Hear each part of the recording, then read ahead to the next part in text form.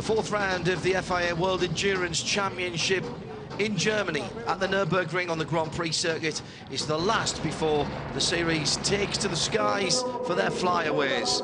The green flag waved by champion skier Maria Riesch, and the leading cars going off in pairs with Audi from Porsche and Toyota.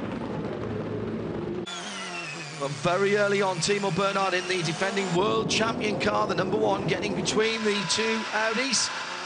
And this was to begin to define the pattern for the whole race. Neil Jarni, the second of the Porsches, making a mistake, clipping the front end of Harry Tincknell's Ford, but just missing the back of Richie Stanaway in the Aston Martin.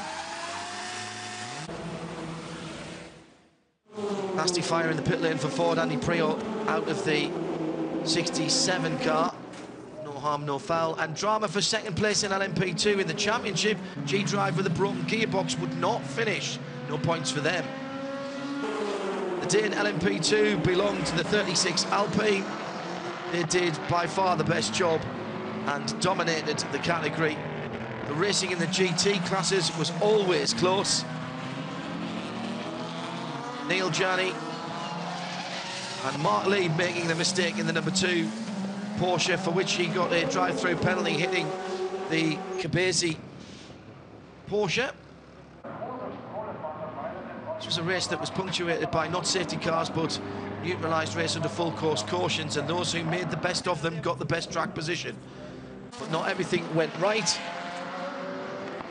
and penalties would also play their part.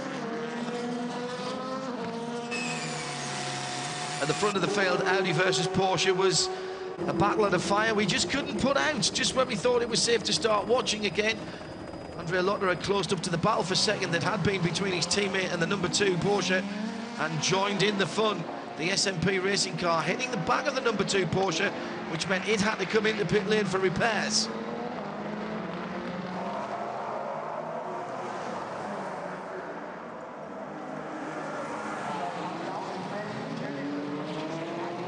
Didn't stop the battling though. The damage, however, was too severe on the left rear for the race director to let it go, and the Porsche was called in with the black and orange flag, and third place was then secure for the #7 Audi. Hard to know where to look on the circuit. There were battles right throughout in GT Pro and AM. The first 2 hours had a cracking battle for the GT AM leaders.